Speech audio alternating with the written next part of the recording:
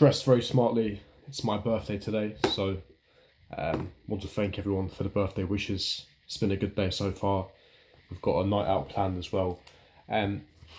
But the reason for this video, gentlemen, is from time to time, and it isn't necessarily to re-motivate my audience, so to speak, but because look, at the end of the day, this isn't a Nofap channel. This isn't what this channel is about. This isn't talking about masturbation and pornography on a continuous basis. That's not what this channel is about. However, from time to time, it's key to hammer the message home. And in this video, we need to talk about edging on Nofap, because for me, this was the main thing that held me back as I embraced and embarked on my Nofap journey when I was a young boy. And I was foolish enough, I was very naive when I was very young, that I believe I could quit the entire thing overnight. That I could go on this one big long streak, get a girlfriend, have intercourse with her, and I'd never think about masturbation ever again. However, of course, that's not how life works. That's not how addictions, vices work. As humans, we all have our vices. And for those of you that are watching this video, it's most likely pornography that's your vice. And it certainly was for me. I was very naive in thinking I could quit it all in one go, but we are addicts for a reason. We've been doing it for years. We intrinsically, innately know that for years and years, it's a destructive habit, that it holds you back from attaining your goals and dreams, and it's a habit that you have to eradicate if you want to elevate to the next level. We've known this for a very long period of time, but because it's a vice, because it's an addiction, we can't seem to get over it. Now, edging, why is edging bad? A lot of people have these false pretenses that I have a streak of 90 days, I have a streak of 150 days, I'm the fucking man. First of all, congratulations, because that's a fantastic feat.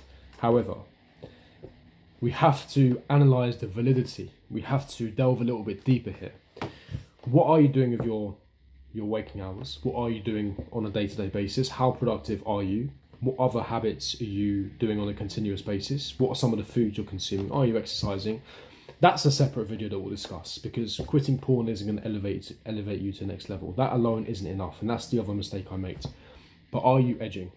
Are you still using dating apps? Are you using Instagram and going on the explore page and you're seeing women in bikinis and they're essentially half naked and it's just soft porn? Tinder, Instagram, these are all soft porn sites. If you're using Tinder and Bumble to genuinely meet women, even though it's not something I'll personally advise, fine. But if you're genuinely just on the app, just flicking and swiping and you're not getting any matches, you're just looking at half naked women, you're just firing your dopamine up. And that's the key point of this video that I want to hammer home. The biggest mistake I made is edging. If you're edging on Nofap, you've failed. You've completely failed. Start again. Don't set your counter to 0. I'm so against setting counters. Don't count your days. Don't say, yes, I'm on day 30. You're a punk. Don't do that. You're an idiot. Don't do that. Your brain doesn't care if it's day 45, day 15. It cares about its recovery. This is why when I went to the gym on my birthday I went to the gym on my birthday today, and I went last year.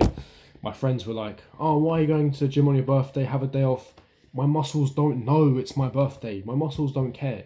It needs to be stimulated. I need to go to the gym. It's the same thing with your brain. It doesn't count the days. It doesn't care if you're on day 60. It doesn't care if you're on day 100. It's that simple. Forget about it. Just focus on recovery. Because the other problem is if you count days and you flop after day 45, you go into a binge mode where you think, oh, I'm on day 0, I might as well wank a few more times. That's what I used to do. Do not do that. Why is edging bad? It's to do with your brain. Because at the end of the day, it's all about the recovery of here. Because this controls things like erectile dysfunction. This is imperative in terms of your motivation, in terms of your future discipline. Everything is controlled from there in terms of your testosterone levels. With you and dopamine, when you continuously watch porn, and even if you don't bust a nut, if you just edge and you're just watching porn on a continuous basis, but you're not busting, and you're technically edging, you might think that you're progressing, but you're not doing anything, because your brain is still being fired up by what it's viewing in terms of content and the action that you are doing with your hands. So you're not changing anything in terms of habits.